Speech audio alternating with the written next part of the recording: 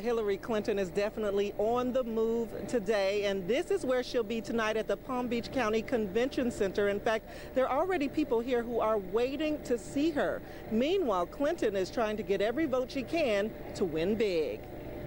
This election Tuesday, Democratic presidential frontrunner Hillary Clinton hit the campaign trail in North Carolina. Oh my gosh, guys! Polls have shown Clinton with a huge lead there and a huge lead in Florida.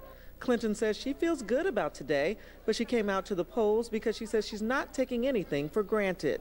You've got to just keep working all day on election day and remind people how important it is to vote, and don't let anybody get complacent. Meanwhile, at the convention center in West Palm Beach, preps are underway for election night.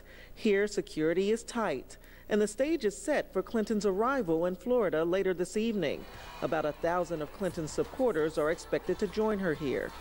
A lot is riding on the Sunshine State.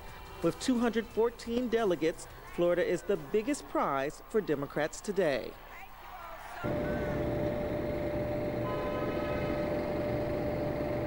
Now, the doors will open here at 7 o'clock. Clinton is not expected to speak until 9 this evening, but we have been told that she is in Florida.